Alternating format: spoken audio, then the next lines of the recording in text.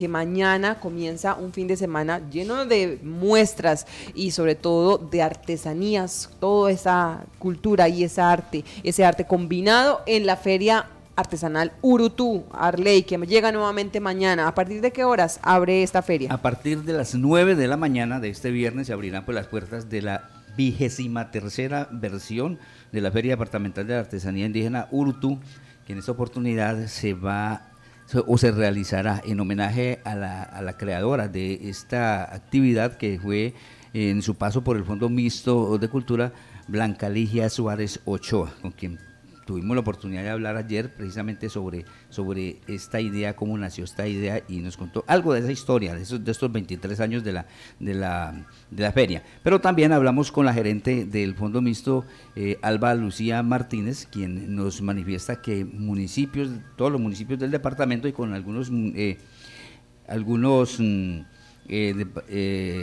departamentos invitados como el Casanare, Putumayo, y también artesanos de Bogotá van a estar haciendo parte de esta feria desde mañana. Escuchemos entonces lo que nos manifestó la gerente del Fondo Mixto, Alba Lucía Martínez. Llegó la hora de la 23ª Feria Artesanal Indígena URUTÚ en el marco del Festival Yurupari de Oro. En esta oportunidad le estamos haciendo el homenaje a una gran artista, una gran gestora, una gran mujer que le dedicó por muchos años el trabajo al sector cultural. Ella es Blanca Ligia Suárez Ochoa, antigua gerente del Fondo Mixto de Cultura. A ella el homenaje es para ella. Muchísimas gracias para todas las personas que nos pueden acompañar. En esta oportunidad, Alba, ¿cuántos artesanos y no artesanos van a participar en esta Feria Urutú? Claro que sí, Arley. Vamos a tener la participación de todos los municipios de San José, Calamar, Retorno, Miraflores y por supuesto San José del Guaviare. Y vamos a tener visitándonos el departamento del Casanare, artesanos de Bogotá, artesanos de Putumayo. También vamos a tener la muestra gastronómica. Nos va a acompañar Negocios Verdes de la Corporación CDA, con el apoyo de muchos emprendimientos que van a estar ahí mostrando sus productos. ¿A qué hora se dará apertura a la feria, Alba?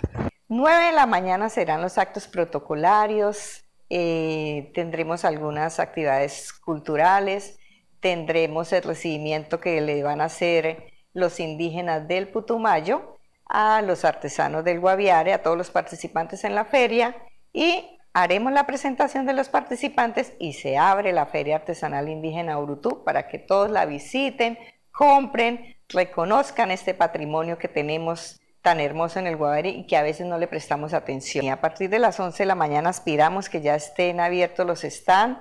El mejor premio que reciben estos artesanos y estas artesanas es que los visiten y adquiramos sus productos, conozcamos este trabajo que ellos hacen humildemente y que son unos expertos, son unos profesionales, son unos maestros en este arte. Y el mejor premio para ellos es comprarle su producto y aparte de comprarle, conocer la historia de este producto. En el marco de esta feria vamos a tener varios conversatorios, vamos a tener la visita guiada a un pequeño museo que tratamos de organizar, vamos a tener unas muestras culturales también, vamos a tener la muestra étnica, en fin, vale la pena que la visitemos y que disfrutemos este bonito espacio que lo tenemos cada año. El escenario va a ser el Centro Cultural, sí señor, del 14 al 17 de octubre, de 9 de la mañana a 8 de la noche. Bien, ahí está entonces la invitación que se extiende por parte de la gerencia del Fondo Mixto de Cultura, que es el ente organizador de esta feria, ya en sus 23 años de que fue creada aquí en el departamento del Guaviare. Vamos a escuchar a Blanca Ligia Suárez Ochoa, precisamente la creadora de esta feria, lo que nos comenta, pues, y lo que ella siente que sea la persona que le van a dedicar pues esta versión de la feria como homenaje a ese aporte que ha hecho la cultura en el departamento del Guaviare. Una inmensa emoción, satisfacción de alguna manera, de pensar que lo que se creó, digamos, lo que se ideó, fue una cosa que gracias a que otros creyeron en ello, como es todos los artesanos, tanto del departamento como de la nación, porque es una feria que convoca a indígenas, artesanos, indígenas y no indígenas del país que quisieran venir a Urutú, que le hayan apostado a esto, se siente de alguna manera una satisfacción. pero especialmente siente uno como una gran responsabilidad, pensar que pues esto ojalá dé toda la respuesta a quienes creen en ello.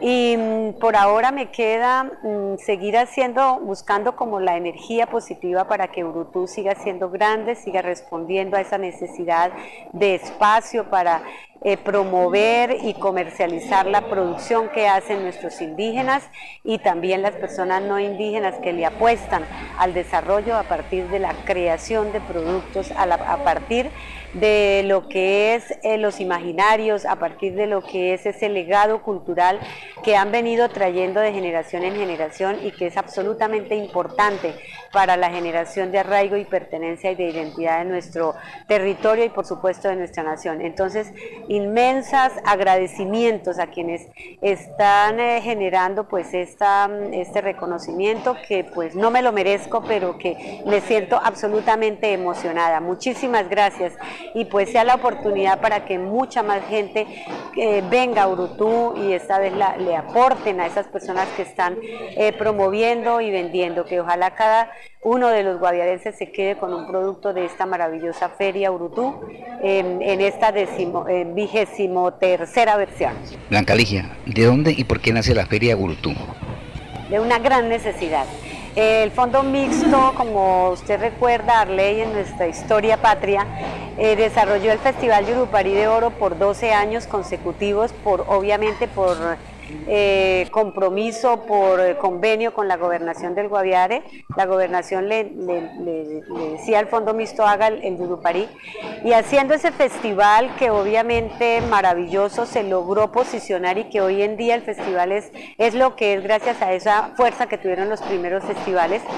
Necesitamos o vimos que ahí había la necesidad de un espacio muy importante para los indígenas, que no fuera solamente el de hacer un baile al comienzo, que era lo que hacíamos, el acto de apertura lo hacía un baile indígena y ya, era que tuviera un espacio durante todo el festival y que se aprovechara comercialmente, porque pues muy chévere que se haga, que se esto, pero que ellos se beneficiaran, y la manera era la feria, porque además habíamos venido trabajando en esa idea de ir a las ferias nacionales gracias a un gobernante que tuvimos que le aportó mucho a esta parte, nos escuchó que era importante lo de las ferias y lo de la artesanía, que fue el doctor Flores, y nos impulsó para que fuéramos a Expo Artesanías alguna vez hace casi 30 años, y gracias a eso tuvimos como ese aprendizaje, porque todo es cosa de aprendizaje. Blanca Ligia viajó con unos artesanos acompañados de Irma, que era nuestra promotora allí en el asunto también, y quien me colaboró y fue la coordinadora de la feria por muchos años. Nos fuimos a la feria, hicimos un muy buen desempeño en esa feria, de tal manera que nos ganamos la invitación por el resto de años, y creo que seguimos estando como departamento invitado a esa feria, porque nuestro producto ha sido reconocido como un producto muy autóctono.